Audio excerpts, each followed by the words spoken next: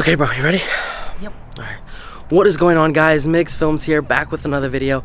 But you already know that because you're watching it. Today's video is a spooky themed video, and actually it was supposed to go up on Halloween, but I got busy and I couldn't do it. Basically we're gonna tell you some scary stories from this house right here, because see, my dad, my uncle, and me were working on this house over the summer. Unfortunately, there was an elderly couple that lived here before. An elderly couple, they used to live here, but they unfortunately passed away. Bro, it's already kind of spooky. It's late as hell. I already had this set up because I was gonna do this video earlier. Let me set this up real quick. We're just gonna tell you some scary stories that we experienced and that they've told us, the elderly couple. We've never had any spooky experiences ourselves in this house, per se. So we're not too worried about that. But I know I lived through one experience that I really want to share you guys. I'm probably gonna start off with that. It's kind of corny, don't you think?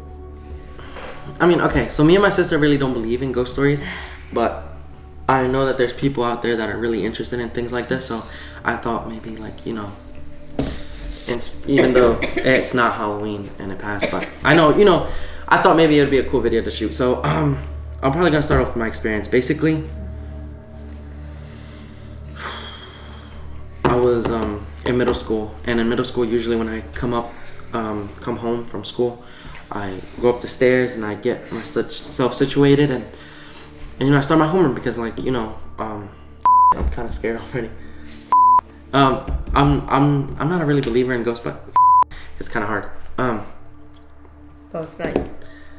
Sorry, bro. I'm sorry. I'm just starting to get the jitters. Oh, it's not even that scary. I mean, kinda. It's dark. Anyway, I was going up the stairs this one time, and I seen like this shadowy figure.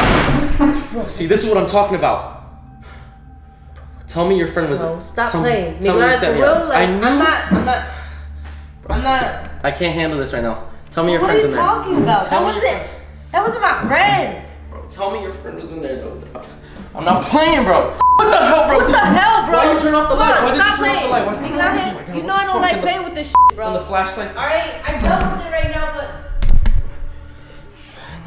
your friend better be in. Stop trying to play a prank on me. I'm not trying to play. For real, I'm done with your damn pranks. This isn't funny. Look, the window's open. The window's open. Nobody's out here. What the? Bro, this isn't funny anymore, bro. I'm gonna get out, bro. For real. Like, I'm tired. Daniela, stop. Bro, you better not be walking away right now. I need you right now. You got it. Stop. That's not me. That's not me, bro. That's your friend. Tell your friend to get out of this damn room because I'm not playing with you. Be not chill. Come on. Like, alright, I'm gonna play along. Whatever. I don't care. What the fuck is that, bro? What the fuck? Bro, I just barely seen that shit. No. Get inside. Run. What is that? What was that, bro? Stop playing, bro. What was that? You know I don't mess with that stuff. You know I don't mess with stuff. Bro, tell me, what the heck was that? What's wrong with you? Stop. I know that wasn't real, bro. Get past her.